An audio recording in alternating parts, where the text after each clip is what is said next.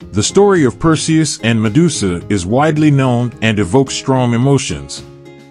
One common question that arises is why Athena would help Medusa by transforming her into a gorgon and then help Perseus kill her. Many people asking this question tend to view Medusa as the central character and perceive her treatment as unjust. They often overlook the motives and actions of other characters in the story. To provide context, Perseus was sent by King Polydectes to retrieve Medusa's head as a gift. The king hoped that Perseus would be killed in the process, eliminating any obstacle to him marrying Perseus' mother. Trusting the king and wanting to avoid conflict, Perseus accepted the task.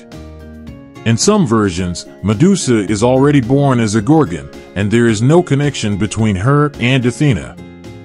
Therefore, Athena's involvement in transforming Medusa does not create a conflict of interest when it comes to helping Perseus.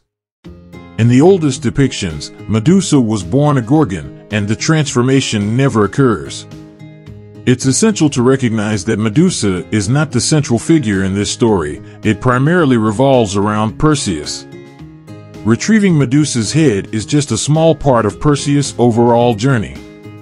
Athena, being the patron goddess of heroes, aids Perseus by providing him with various weapons and guidance. Athena's assistance to Perseus can be understood in different ways.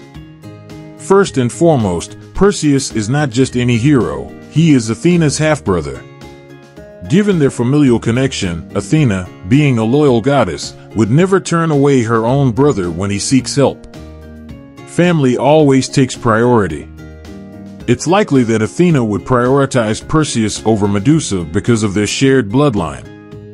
Just because Athena helped Medusa once doesn't mean she owes her eternal protection. Another possibility is that Athena made a mistake in transforming Medusa. The consequences of Medusa's transformation were likely not desirable. Instead of granting her the power to protect herself, it isolated her from the world and made her a hunted trophy. Athena may have regretted her decision and viewed helping Perseus as a way to release Medusa from a miserable existence while still aiding her brother. It's also possible that Athena, known for her pragmatism, weighed the alternatives and concluded that Medusa's head would serve a greater purpose than her continued existence. This decision might have been based on the belief that Medusa's head would be more beneficial in the hands of Perseus than if she were alive. Ultimately, the exact reasons why Athena would help Perseus kill Medusa remain uncertain and open to interpretation. These are some theories that attempt to explain her actions. Realistically, we cannot know for certain, but considering different perspectives enriches our understanding of the story.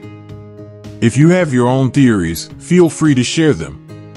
On another note, the speaker mentions a book project based on Greek mythology, which includes a retelling of Medusa's story.